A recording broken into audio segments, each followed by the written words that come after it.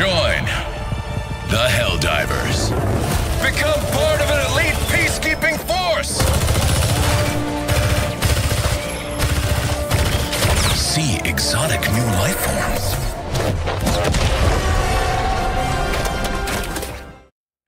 Helldivers 2, the most popular grossing game of 2024, dies at the hands of its own creators. What's up, guys? Welcome back to the channel. Today I'm going to be talking about something a little different today.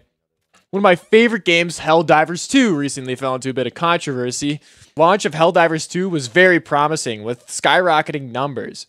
They literally had to double their server capacity twice. Unfortunately, though, the game is slowly becoming soulless corporate trash, and nobody seems to know why. A few weeks back, the former CEO Pilstedt stated he will be stepping down to work directly with the dev team to reduce development growing pains. But as of now, nothing has really changed except the same corporate jargon from the dev team. Their best updates seem to be on X, inventing new excuses at every turn. It's truly astonishing how every time there's controversy, the devs keep dodging accountability. As of recently, the devs thought it was a good idea to nerf popular guns at a PvE game because, I quote, players were using it too much. No crap, they're using it too much because no other weapon in the game can effectively kill anything. The primary weapon is supposed to be the backbone of every Helldiver, not a damn airsoft gun from Disney World. On top of that, the flamethrowers got a nerf, making them useless against chargers. The dev team said it's not realistic for flamethrowers to do damage to armored targets. I guess it's rare for people to understand basic conductivity nowadays. In World War I and II, soldiers would use Molotovs and flamethrowers to cook enemy tank crews from the inside out, basically turning a tank into a 20-ton oven. You're telling me an organic being is immune to 3,000 degrees Fahrenheit and wouldn't be cooked like an alien kebab? You're the one taking realism out of your own game.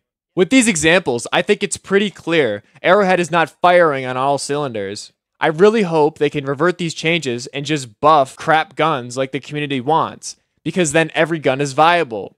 Metas will be broken and the players will come back. It's really that easy. And if you don't believe me, just do it for a week. I guarantee you the player numbers will be doubled. At the end of the day, Helldivers 2 is a game.